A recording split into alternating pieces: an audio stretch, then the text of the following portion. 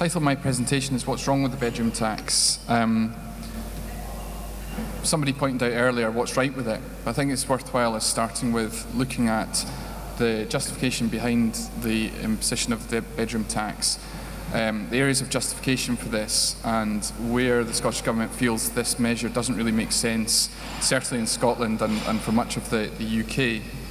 So, first of all, what is the bedroom tax? Well, it was initially termed the social sector size criteria, and the reason it was termed that is because the rules which are due to be brought in from April in terms of the number of bedrooms that somebody is entitled to with housing benefit came into operation in the private sector a few years ago, and so DWP are bringing this in the social sector, hence the social sector size criteria. It was later termed the under-occupancy deductions, which then became the bedroom tax, and DWP are now spinning it as the spare room subsidy.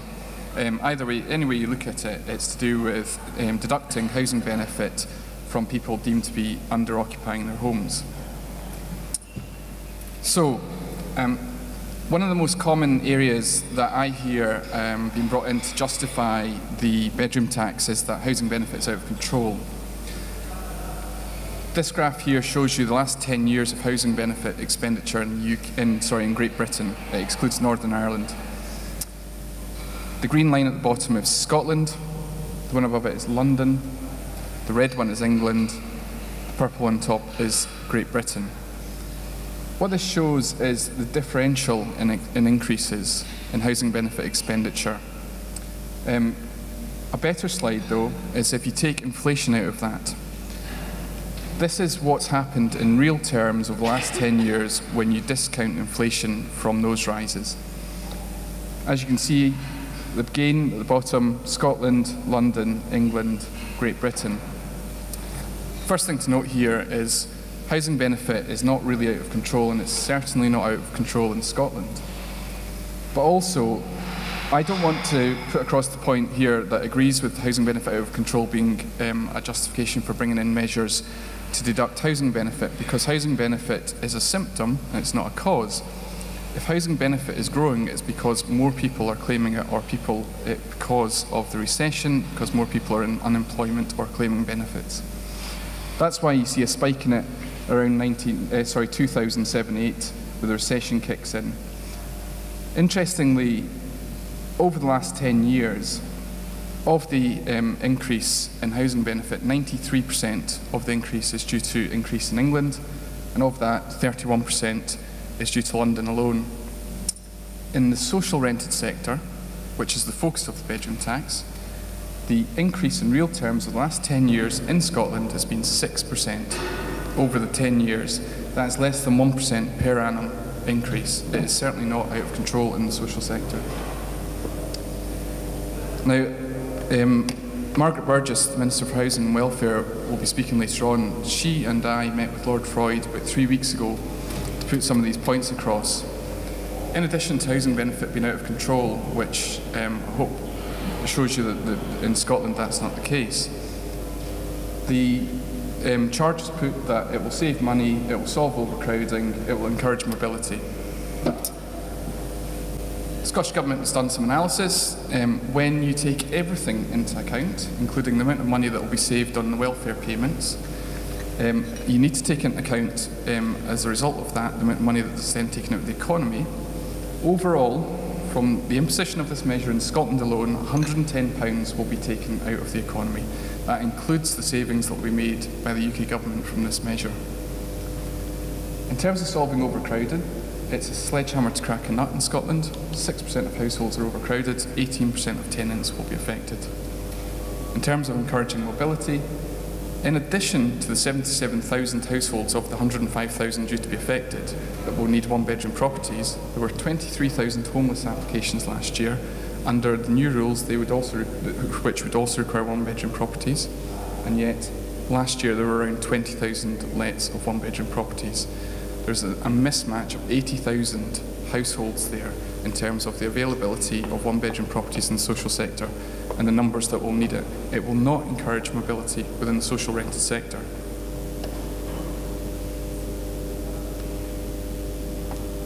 These are the facts.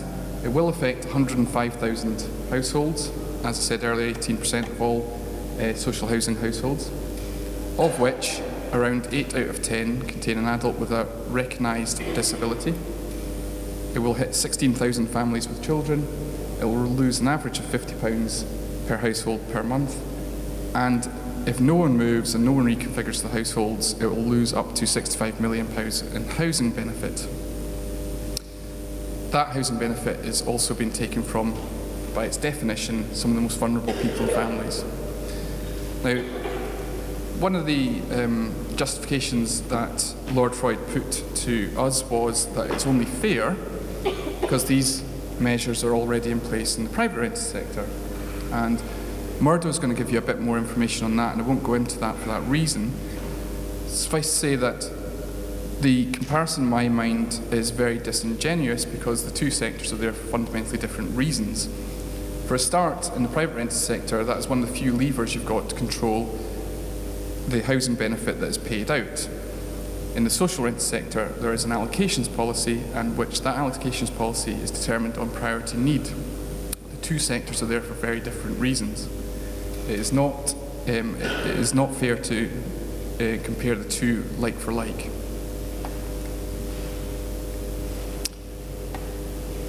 Now, DWP's answer to the various difficulties that people will get into is called discretionary housing payments. And as they've dubbed it, this will be for the hard cases. Now, by their own analysis, Scotland and London have the same numbers of people who will be affected by the under-occupancy deductions, or the bedroom tax. But next year, Scotland's set to receive £10 million in housing payments, compared to £56.6 million for London. I should say that the discretionary housing payments are not just for the bedroom tax, they're for all housing benefit losses. However, when you look at it against the backdrop of up to £65 million in housing benefit being removed, you can see the mismatch in what's going to be available in Scotland compared with the amount that's set to be lost. Now, the Scottish Government's been asked to fund the differential. An important point of law here is that local authorities, by law, can only top up that DHP budget by about 2.5 times. What that means is in Scotland, that could be to a maximum of 25 million next year, which is still about £40 million short of the amount of housing benefit that could be lost.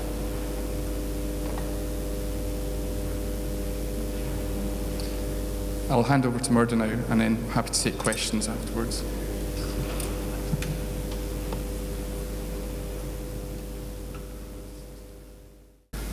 My name is Murdo Matheson. I work as the campaigns manager for Shelter Scotland, and I think, conscious doing these kind of presentations, obviously there'll be some people in the room with a great deal of knowledge about the issues that we're talking about, and others maybe less so. So we thought it'd be useful just to give a kind of overview of some of the facts. Many of you will know this, and if that is the case, please excuse us. And then after this, I think it's very much over to yourselves for a discussion and kind of see where we go from there. The presentation we were asked to talk about wasn't just about the bedroom tax, was about both that, but also the crisis in housing. And I thought it was useful, just certainly from our perspective as an organisation, to give a sense of kind of where we are in terms of housing in Scotland just now. If you take a snapshot, so September last year, there were over 5,301 children living mainly in temporary accommodation, temporary flats, but also hostels, but a small number in bed and breakfast accommodation as well. On an annual basis, last year we've got figures for over 35,000 households accepted by their local authority as being homeless. In terms of the supply of social housing, over 157,000 households on local authority waiting lists. Now that's purely local authority, doesn't take into account housing waiting lists, although obviously there will be some, well, many people who would be on board. And if you looked at how long, on the basis of you know, properties becoming available and people moving into them, if nobody else went on to those local authority waiting lists, and we started now just moving people into properties as they became available, it would take 7 years to clear those lists. But of course, people come onto the waiting list all the time. and regularly. Over 1.8 million families and properties in Scotland that are classed as being in disrepair. And this last figure, 51-year low in the number of new homes built, isn't social housing, but is in all housing in Scotland. So the construction industry certainly in the doldrums just now. So the next slide is fairly basic, and I'm sure many of you will know this, and gives just a definition. So from April, tenants in the socially rented sector of working age have a proportion of their rent liability cut if they're deemed to have spare bedrooms beyond their household need. Most of you will be aware of the figures. I think an important point to realise there is I read the Sunday Herald yesterday, and talks about a percentage cut in housing benefit or housing benefit being cut. That's not the case. It's of the rent liability, and in many instances that will be, not all, many instances that will be a more significant figure. So that's a definition of what we're talking about. We then look at who is affected. So estimates in Scotland, we've got 105,000 tenants affected. That's 20% of all tenants in social housing in Scotland. It's very difficult to know how many of those people will fall into arrears, because we don't know what people will do. We don't know exactly everybody's financial circumstances. We don't know whether people would be able to find money to make up the shortfall from elsewhere. COSLA estimate 40%, and that's probably as good an estimation as we will be able to come up with. And again, I think Jamie talked about this, about the lack of supply we have. So even if we could move people into property with the right number of bedrooms, as we're being told, they would need to have. In Scotland, we couldn't do that. 60% of those under occupying need a one-bedroom home to move into. But in 22 local authorities in Scotland, there just aren't enough one-bedroom homes. So we're then unable to move them into social housing. So the question then, where do people go? Well, we're unlikely to be talking about people who will be able to buy their own home. So the only sector then available to people is the private rented sector. And if you look at the cost of renting privately, the average rent is much higher than the average rent in the social rented sector. We did some work and looked at the average rent for a one-bedroom property in the private rented sector set against the average rent for a two-bedroom property in the social rented sector, which is essentially what we're talking about here. And we found that it was over £100 a month, or £100 a month more. And these people will still be claiming benefit. They won't be claiming housing benefit, but they'll be entitled to claim local housing allowance, and it will still be a cost to government. So the cost savings are certainly debatable. We did, I'd say, some work, and it wasn't just Glasgow we looked in. These are, I don't know, they may be slightly too small, the text for you to see properly, but it's the average weekly rent. The red figure is in the private rented sector, the black figure is for a two-bedroom house and social rented. And in each city, Glasgow, Edinburgh, Aberdeen, Dundee and Inverness, cost significantly more average rent, one-bedroom property in the private rented sector. There's obviously lots of ideas for, we've talked today a lot about mitigation and ideas about, what we can do, how we can try and address this and help tenants as they go through this. Ideas, we've heard from Jamie there, but ideas from the Scottish Government, funding for advice services, suggestion that social landlords share best practice. Some of you may be aware of the stuff in Dundee, and looking also into bedroom definition. Govan Law Centre's proposal, which last it was checked when the petition ended, had over 5,000 signatures on the Scottish Parliament's website, looking to amend the 2001 Housing Act to stop social landlords evicting for arrears when those arrears were accrued under the bedroom tax. The Shelter Scotland, we've written to Scottish ministers and suggested that they put in place Firstly, they call a summit of all registered social landlords in Scotland to try and agree a common approach to what we do and how we help people who do accrue arrears under this, so that what the action that is taken against you if you go into debt and your housing costs in one part of the country isn't different to that would happen somewhere else.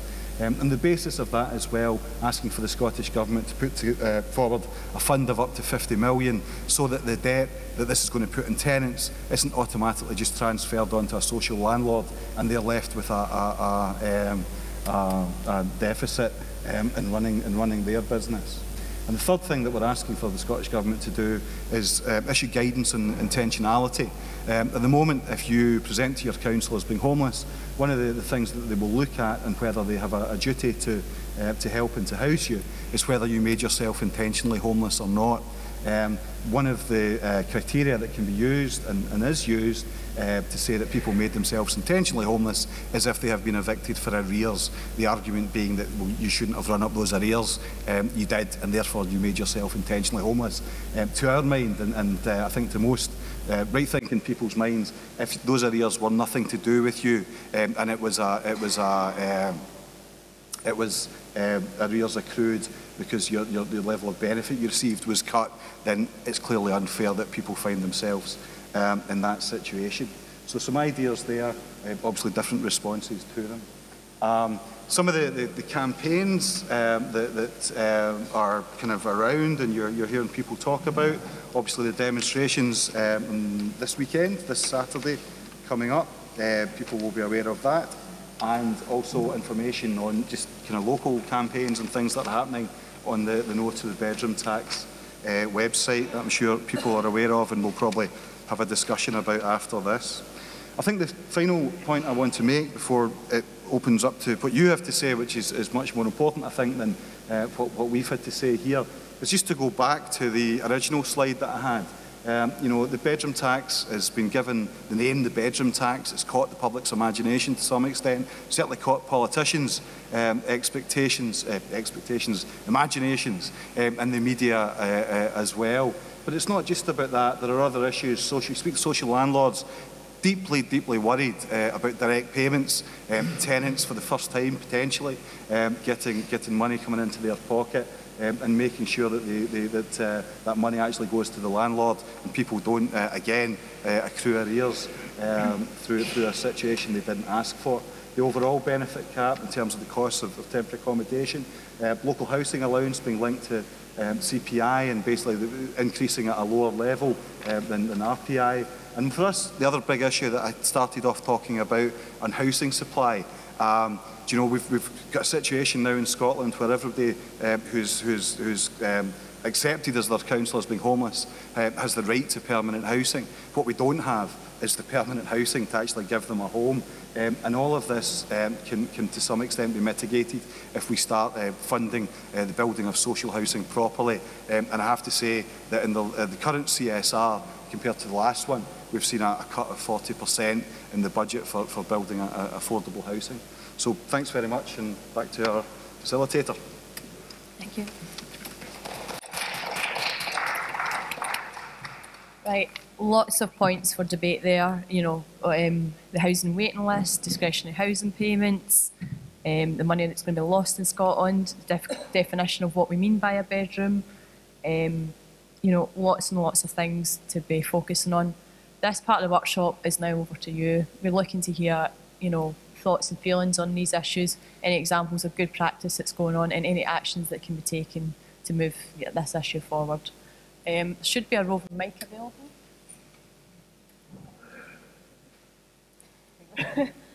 And can I see some hands for questions? We don't particularly have an appetite for evicting people because of the bedroom tax. Certainly not something that we're keen to do at all. I know from SBHA's point of view, we're working with the most vulnerable that are going to see the impact of this come April. And to date, I'm happy to say we've moved 47 households out of the 500, and we'll continue to do what we can. But we're also aware of the fact that come the 1st of April, there's a lot of people that just cannot pay that money. And it's not that they don't want to, they just physically cannot pay the money. So I just wanted to get that point over, that some of the RSLs don't particularly or won't be a victim because of that.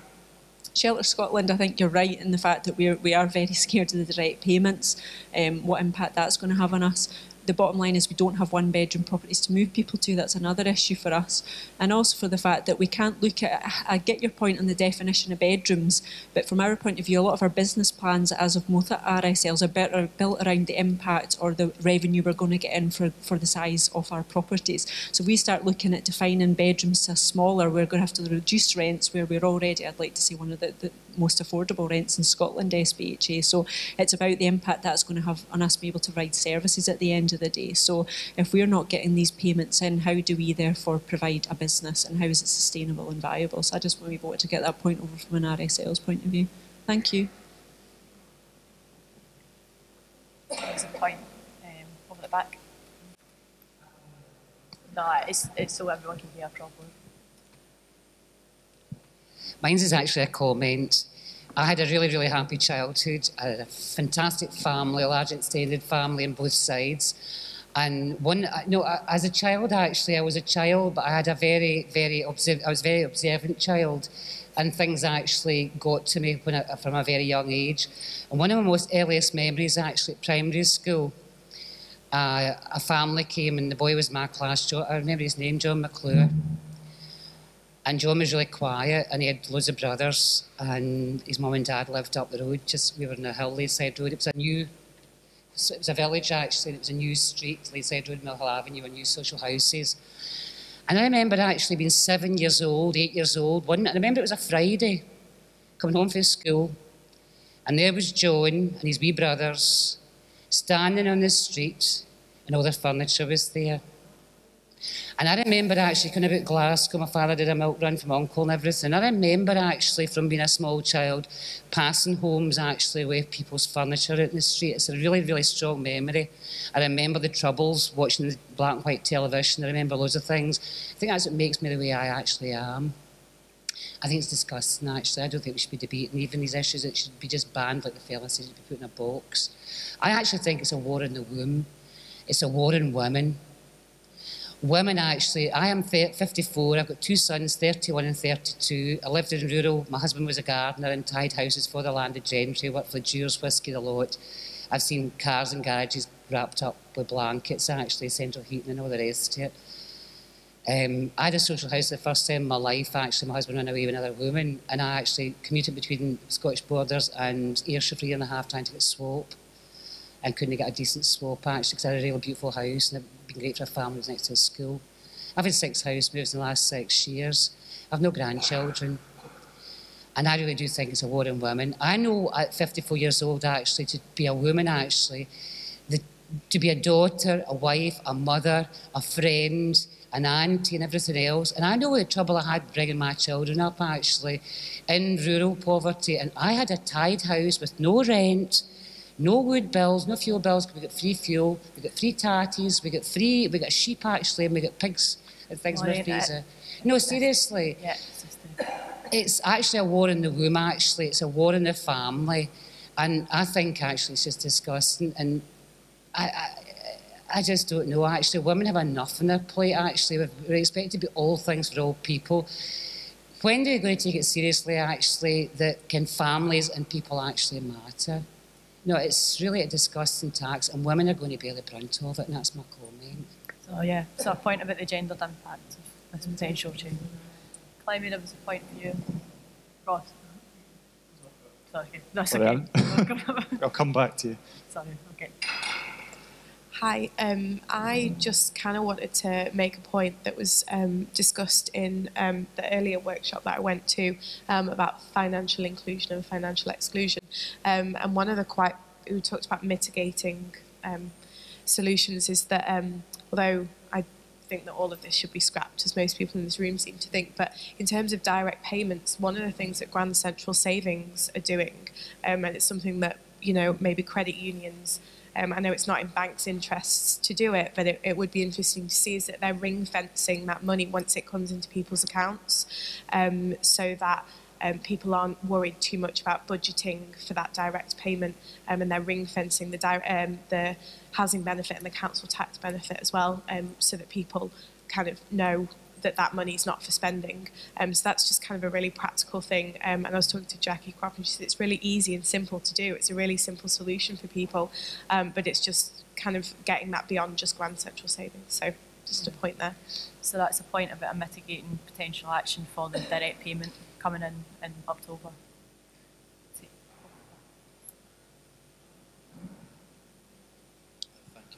Hello, my name is John Maguire. I'm a disabled gentleman and I'm being affected by the bedroom tax. I currently live in a 2-bedroom property with Glasgow Housing Association, and although I'm disabled and do need carers to on occasion stay overnight, I've been told by Glasgow City Council that I have to put, there's an extra room allowance that you can get from Glasgow City Council, but one of the criterion is you have to have a carer who stays in your house a minimum of 3 nights per week.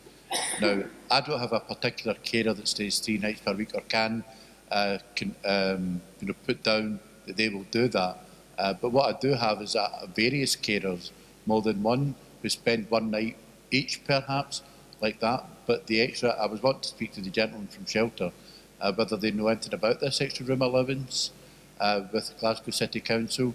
And is there a way that I can put that down as having various carers staying? Do you know anything about that? I'm not a housing advisor personally, so I can't kind of give individual advice. But what I will do is I'll speak to you after this, and I'll get you in touch with one of our housing advisors on our advice kind of helpline, and they'll be able to speak to you. And if they don't know, they'll be able to find out. So, okay. Oh, thank you. I'll stand up because I need to see past Susan here. My name's Anne Lynch. I'm an anti-poverty campaigner. Have been for 32 years, would you believe it? And all the difference is these poverties get worse. You know, somebody mentioned earlier on from the top table about a cumulative effect. We're concentrating on the bedroom tax. It is very grave. It is very grave indeed. 1 week today, our people in the length and breadth of this country possibly will be facing eviction, or they'll be in terror looking for this extra £9 up to £16 a week. I've met loads of them. It's just shocking. But also 1 week today, disability living allowance will be abolished as we know it, and it'll be called PIP, Personal Independence Payment. This is another car crash coming, believe me. This one terrifies me. The top rate of DLA will probably pretty much stay the same, i.e.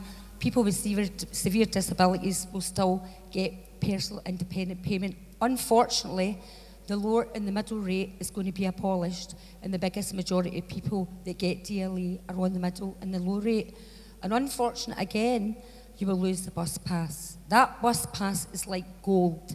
If you've got mental health problems, physical disabilities, or you're on a very low income, that bus pass can be a lifeline for getting out the house, going to visit Gran, going to visit your family, going to be run down to Balloch, up to Oban. It's a fantastic thing. Most people will not be able to afford the £4.50 per day to get out the house to maybe alleviate their mental health. That is another car crash that's coming. That terrifies me when that happens. But also universal credit is happening April the 1st. I'm long-term unemployed. I've been on a gyro for 12 years now. It's a very unpleasant experience, believe me. And April the 1st, till next year, we're going to be reassessed. We will need to get 90 minutes on a computer to do our new benefit assessment. The biggest, we get 1 hour in our local library. Lots of my mates don't know how to open a computer up, never mind use a mouse. So that is going to be very problematic. Also, if you've got literacy issues, that's going to be a huge problem. The biggest thing, and I really did welcome Nicola Sturgeon's remarks at the weekend. I'm not a member of any political party at all, but I did welcome her remarks in relation to this. My big worry is the housing benefit getting paid direct to us, the tenant.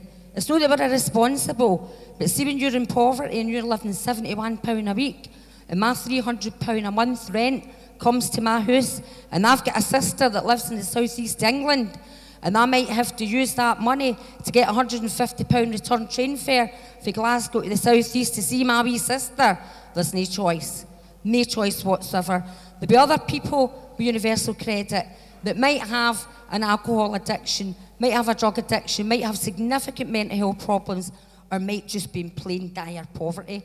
And see, getting that rent paid to us direct, it is really irresponsible for this government to do this. Just keep my rent, send it to my housing association. I don't want it. I want to know that I will always have a wee flat. It might be freezing and damp, but at least I'll still have that flat. Back to the bedroom tax. This is grave. This is absolutely grave. This isn't going to happen. The biggest majority of people will not be able to afford this. There are some people who, no matter what, they're just going to pay this extra £10 or this £40 a month. See, the biggest majority of your £71 a week, you will not. It will be inhumane to ask them to pay that. This tax must be axed. It's got to be axed. Now, I know that sounds a bit pie in the sky coming from this end of the floor. It's not going to work. We're going to end up with people getting eviction letters and people getting thrown in their houses. And I'll tell you what, all my pals from Drumchapel and Easterhouse and Parkhead and Gorbos and my family that live in these areas, there's no way people like me are going to stand back and watch your cousins, your sisters, your grandparents getting evicted out their flats because they can't afford to pay a condemned bloody tax. It's not going to happen. I would just ask people, the difference between the bedroom tax and the poll tax is, with the poll tax, they could take your furniture out your house. And we organised to make sure they did not take your furniture out your house when it came to a pinding. But the bedroom tax is qualitatively different because they can take your house off you. And that ain't going to happen in this country. That just ain't going to happen. I would urge people to go a March the 30th demonstration, which is this coming Saturday, 11:30 at Glasgow Green. Then we're marching to Glasgow George Square. There's going to be a whole host of speakers, including people with disabilities and community activists. So come to that. It's a start. It's a start. They'll need to axe this bedroom tax. It ain't going to work. We're not paying it. Right. Lots of points there. Some of the points about literacy issues, numeracy issues, the digital changes. Is there any points the panel want to come back on any of them? I don't know. I mean, I think, to be honest, probably similar to the last time we did the workshop, most of what people are saying, we don't really disagree with, you know. And I suppose what would be interesting would be if people have kind of experiences of things that are happening in their own areas or things that they're doing that might be useful to kind of share, you know, to allow us to kind of get something out of this moving forward and kind of constructive. Is there any examples you've heard about in shelter that you think could be replicated in other areas? I think, I went to a meeting, I think you were there at the STUC a couple of weeks ago, which we were there, and obviously somebody from Govan Law Centre just talking about their kind of local campaigns and things they're doing. I'm aware of stuff in Stirling and various other areas. So maybe just people sharing that would be helpful. Does anyone have any examples? I know Clemmy spoke earlier about the one on the Grand Central Savings are doing. Is there any other examples of things happening in local communities, things social landlords are doing or steps social landlords are taking? Yeah, point up the back there, thank you. Hi, I'm Aidan Tyrrell. I'm doing some work with Pollock Credit Union and a number of social landlords on working round about mitigating the effects of universal credit. You know, I think we have to accept that it's probably happening, so we need to kind of work on how we can help people manage the effects of it. Point up the back and I'll come back to the point down the front as well. From an RSL's point of view, we're just basically trying to work as best we can with the local communities. We're doing a lot of work with kind of your churches, which I think they've alluded to before, about how we can help kind of community groups, going out to nurseries and schools and deprivation areas, just highlighting really the impact it's going to have, particularly around universal credit, starting to educate people now, although we know we've got some time to prepare for that. It's about how we can educate people about going into monthly payments, how they are going to learn to budget their money. We have a Help with Money project which has been hugely successful, and we're hoping to secure further funding for that, but it's about where we can get the funding to do that. So there's a lot of stuff going on in communities, without a shadow of a doubt. There's a lot of people pulling together and trying to work as best they can. I mean, universal credit is coming, there's no doubt about that. It's just how we can help tenants to better manage their money, in the hope that they can afford ultimately to pay their rent and not lose their home. Ross.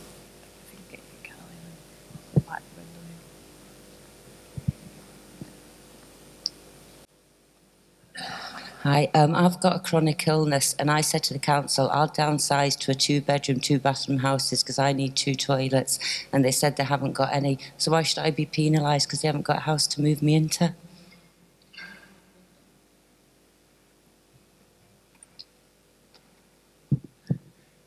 Who's next? Somebody. Someone else wanting to ask a question?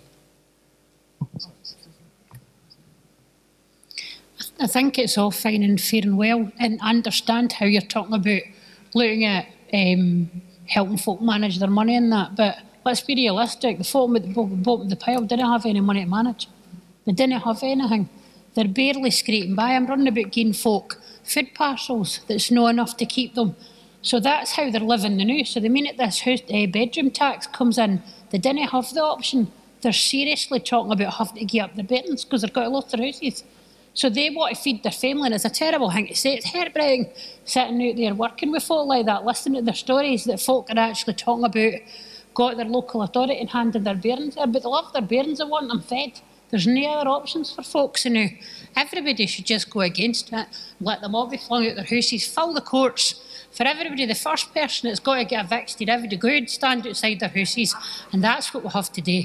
We'll have to go and protect everybody because it's just a joke. I'm just so lucky I have my own house, God's sake. But I've not got an orphanage. So yeah, suggestions for different direct actions that can be taken. Any other suggestions?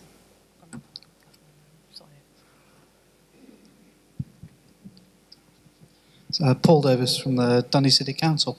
Looking at some of the stats that you brought up there on the fact that it's cheaper to keep people in 2-bedroom houses with registered social landlords rather than have them in 1-bedroom private. Has there been any representation made to upwards to the Scottish Government or to the UK Government to say, look, you'll actually save more money by keeping people in 2-bedroom registered social landlords housing? And also, whether there's any knowledge out there about what proportion of people this would affect if the government was to be able to make an amendment and say 2-bedroom properties are exempt. Seems a fairly simple solution. Short answer is yes.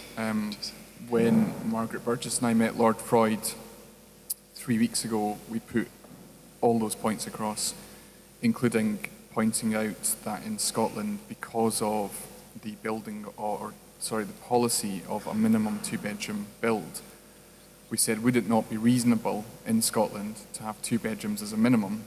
And his answer was elusive, but it was along the lines of, if you choose to adopt a different policy direction, then you should pick up the bill for that.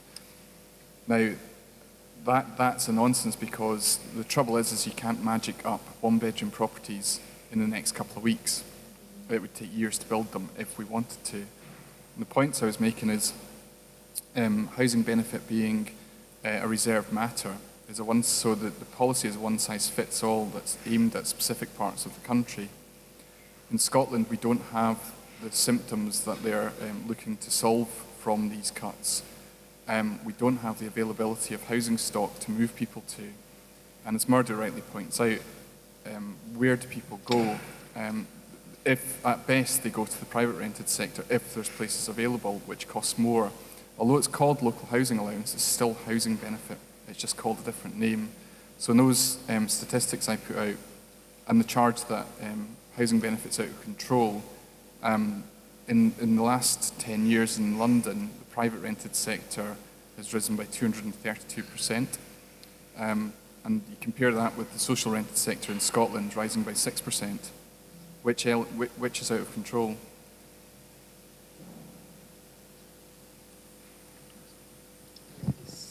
It's always seemed to me at London's actually created the problem. But you know, maybe Lord Foy should actually, there's over 1 million. I remember watching a programme years ago. It was a guy who actually resigned from government, actually was the Homes Minister, actually, and he resigned from Westminster because of this. And there was a Channel 4 documentary, but I haven't got a television, but I saw a bit of it actually. There's over 1 million empty council houses. In fact, Greenock, there's a whole, outside Greenock, there's a whole estate empty, Castle Park and Irvine, there's a whole thing. But there's a simple solution actually, that over the 1 million social houses that are empty in the UK that are sitting boarded up and security guarded and metalled up actually, open them all up and create apprenticeships for all the youth. And I'm sure it would save a hell of a lot more money, actually. The money they're spending implementing these stupid taxes and all the rest of the things they're doing with welfare reform, actually, could be reinvested in actually opening up these boarded up houses and creating apprenticeships for our young people, actually. So it's actually all, I'm going to say it's bullshit. So, suggestions on, you know, housing stock and as a potential solution? Yeah. Yeah. It's,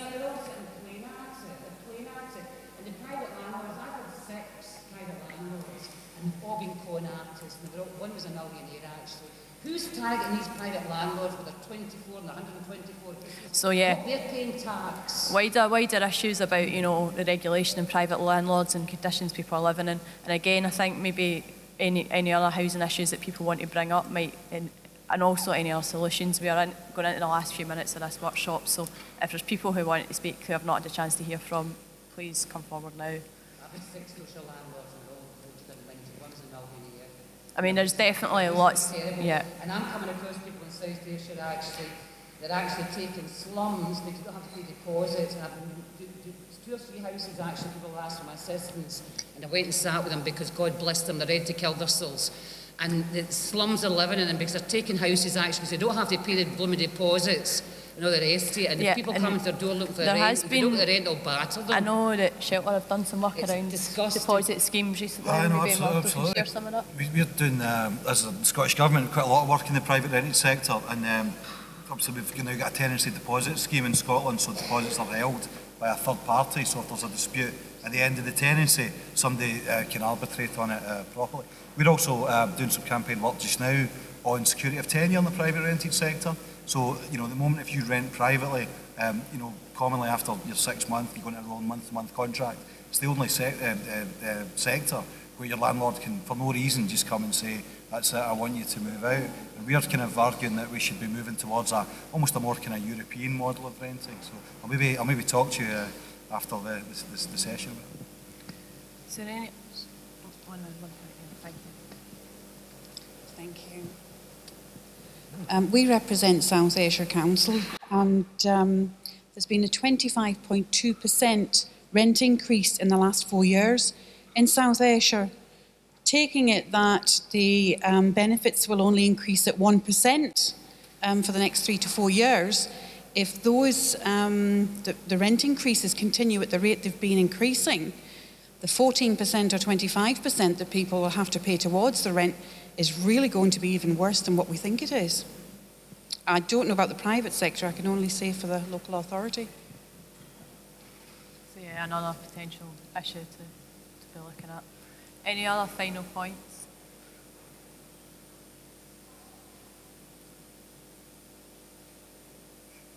Okay. I'd just like to thank everyone for their contributions and thank our panellists, Murdo and Jamie. Thank you.